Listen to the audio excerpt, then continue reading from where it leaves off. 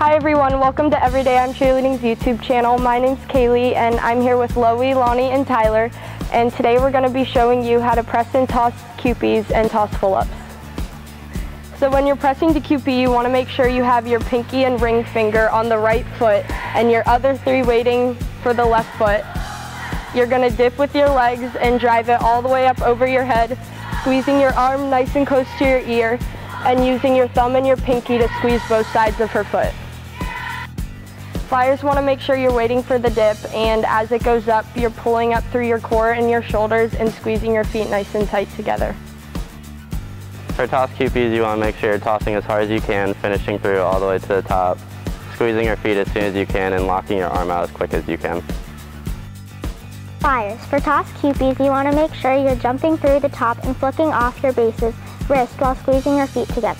Once you hit the top, pull up and hold your toes up.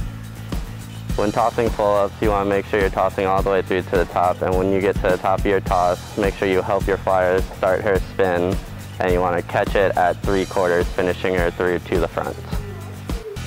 Flyers. In a pull-up, you want to use the same technique that you did in the toss cupie. When you flick off from the toss, flick and start to turn to the right, spotting the wall at 3/4 and opening to the front.